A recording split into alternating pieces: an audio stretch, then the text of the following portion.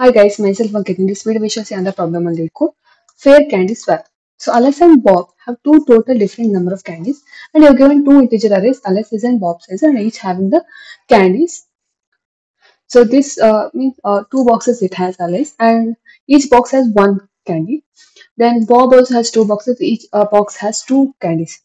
And since they're friends, they would like to exchange one candy each so that after the exchange both have same total amount of candy. The total amount of candies a person candy a person has is the sum of the number of candies in each box. So that means you can see in this example, I'll just explain this. Alice has 1, 1 and Bob has 2, 2. Total number of candies in Alice is 2 and Bob has 4. So you have to make that equal. That means 3 and 3 each it should happen. So by exchanging one box that has having number of candies, you have to make the equal number of candies for both Alice and Bob. That means you can exchange 1 with 2 and this 2 with again 1. If you give this one candy box to this and two candy box to this Alice, then that will be nothing but 2, 1 and 1, 2. Both are having 3 each, which becomes equal. So our task is to return an integer array answer, where answer of 0 is the number of candies in the box that Ali must exchange, and answer of 1 is the number of candies in the box that Bob must exchange. So if there are multiple answers, you just return one of them and they will be considered. So that means if here which box will exchange 1 and 2. So for Alice it's the 1 and for Bob it's the 2. This we need to return. So how do we solve the problem? If you observe, each having 1, 1, right? Let me take other example. 1, 2 and 2, 3. So 1, 2, then 2, 3. The total number of candies in 1 is 3 and total number of candies is 2 Bob. 1 is Alice and 2 is Bob. Yeah. Bob is 5. So that means at first we need to find some of the candies in Alice and Bob. That is 3 and 5. Once you find 3 and 5, you can see the difference between these two is 2. What do you mean by difference is 2? That means Bob has 2 candies extra than the Alice. So we have to make these two candies equal to both of them so that total number of candies will be equal in both. That means see 3, 3 each one of them has and 2 is the extra candies which we have. And if we give 1 to Alice and 1 to Bob, that means it will be a total of 4 each. Thus it has become equal now, right? So once you find the sum, next you find the difference. So difference will be nothing but sum b minus sum a. Divide by 2.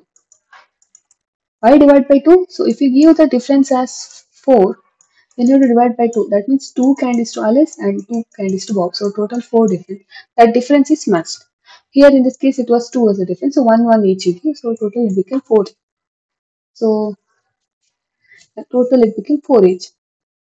Thus it's been balanced. So that's why you find the difference sum b minus sum a by 2. So once you find sum, then you find the difference. So what do you do with the difference? If you see, now we will create the set of Bob. Let's name it as set B. That set will contain 2, 3 only because it doesn't contain any duplicates. If there are duplicates, then it becomes unique elements. Why are we making this set is, so now we know the difference is 1 here, right? So difference is 1. And Alice element of 1, 2. So if you take this 1 and this difference plus this difference, that will give you 2. So you have to look for this 2 in the set. If you obtain that 2 in the set, then you can exchange with that 2 with this 1. Got it?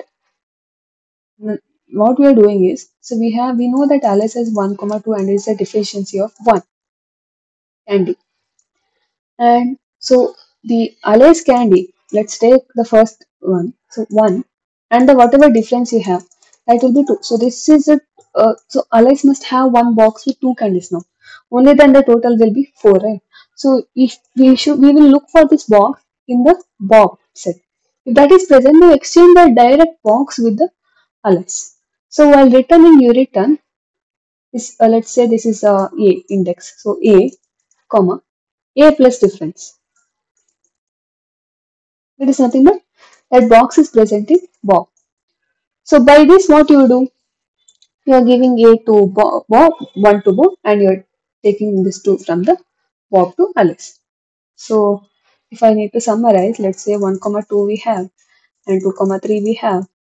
I know the difference is 1.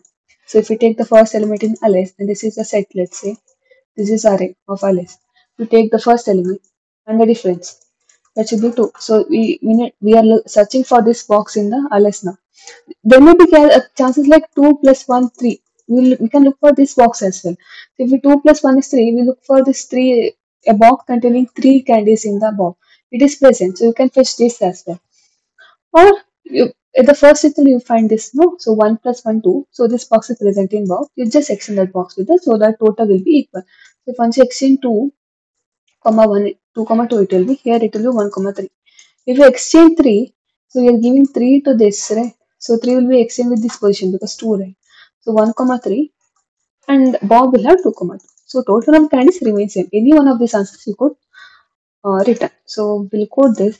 Now int sum a equal to 0 and int sum b equal to 0.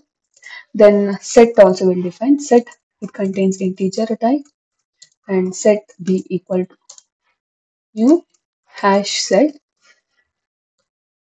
So at first we need to find the sum. So for int a in alias sizes, um, sum a plus equals to sum a plus equals to a, and again for int b in bob sizes, sum b plus equals to b.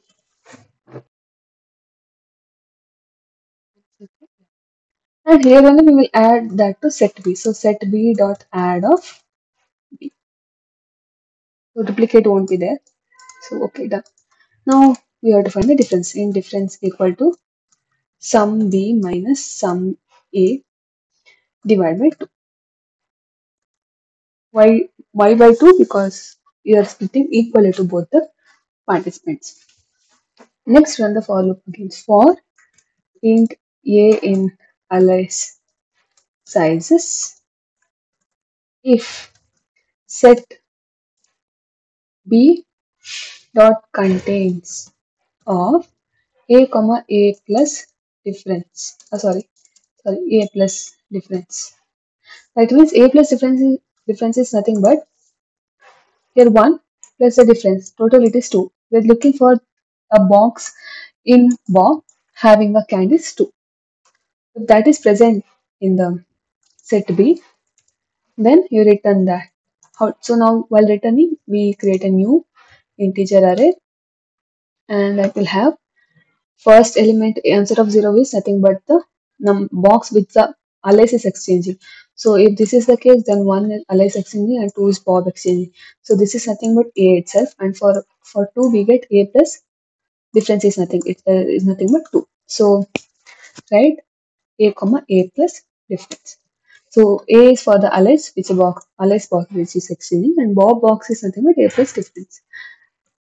If this doesn't happen, you return the empty array itself. Return new int of 0. Yeah.